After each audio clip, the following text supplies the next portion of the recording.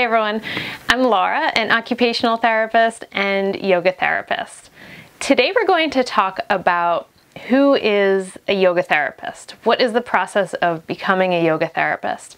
And I think understanding the education that somebody has is really important as a student because that lets you know what you can expect from that person. In the field of healthcare or in wellness, there are so many different specialties that you can go into. So it's important to understand the education of the person that you are working with so you know what to expect from them. It's a very big difference if you go to an orthopedic doctor who specializes in knees or an eye doctor who specializes in cataract surgery. Two completely different things. So you could have yoga teachers who specialized in trauma-informed yoga for veterans with PTSD, or you could be going to someone who does women's health retreats for self-development after giving birth. So there is a lot of room to go into different specialties, and you want to make sure that you are finding the yoga therapist who's going to meet the needs that you have. But in general, a yoga therapist is somebody who has completed somewhere around 800 to 1,000 hours of training in the application of yoga, in understanding illnesses and conditions. And the focus is really on how yoga and the body interact. So there's this constant dynamic process of whatever you're doing on your yoga mat or on your meditation cushion is having an impact on the body. But then the state that your body is in is also going to interact with the way that you are practicing. So the yoga therapist is really skilled at examining both of those aspects and figuring out what is going to be the most effective practice for this person that I am creating it specifically for. It's all about that dynamic interaction. So in that 800 to 1,000 or so hours of training, there's a lot more time spent studying anatomy. And I'll give you a comparison here. So a traditional yoga teacher has about 200 hours of training. The standard class that you go through to become a yoga teacher takes about 200 hours.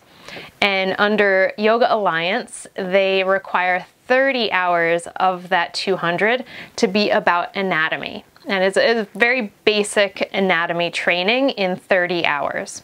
So when you expand that and you go to the next level to do your training as a yoga therapist, that 800 to 1,000 hours is going to have a much larger chunk of time dedicated to understanding the body, the bones, the muscles, all of the organ systems, because each of those have a different interaction with any of the tools and techniques that we might pull in from the yoga practice.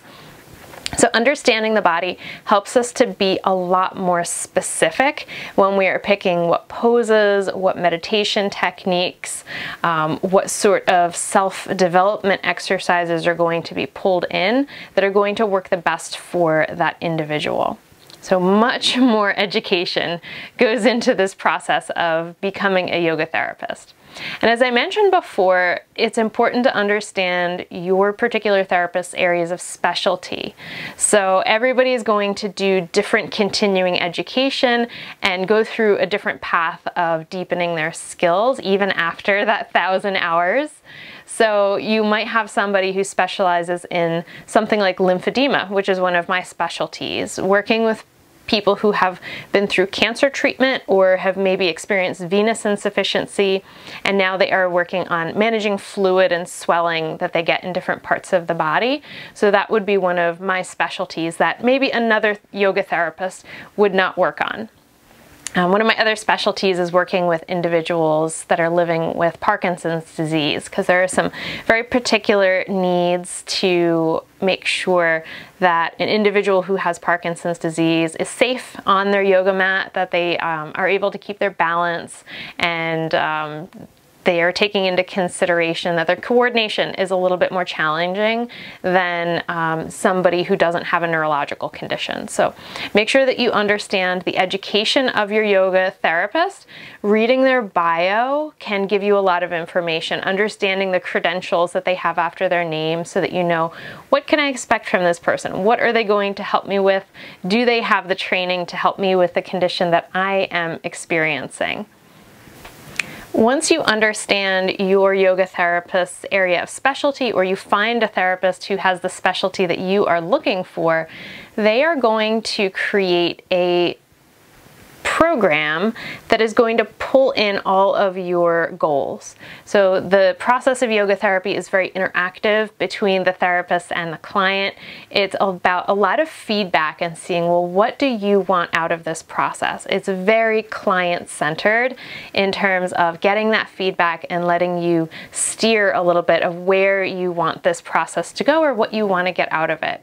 So throughout that process of getting feedback, the yoga therapist is going to craft a practice that you can do at home on a regular basis that is going to meet your goals. So in that way, we say that it is a more prescriptive way of practicing yoga. We're not just going to give you this generalized one-size-fits-all practice that you could go on YouTube and find, or you could, pull up a book and flip through and find some poses. That is a very generalized way of practicing yoga that is very hit or miss, may or may not be helpful, may or may not cause injury if you're doing things that would work with your physical conditioning. So the skill in being a yoga therapist comes from picking and choosing the things that are going to fit your particular client. So it is a one-size-fits-one kind of situation there. And for people who have injuries or illnesses that they are trying to work around,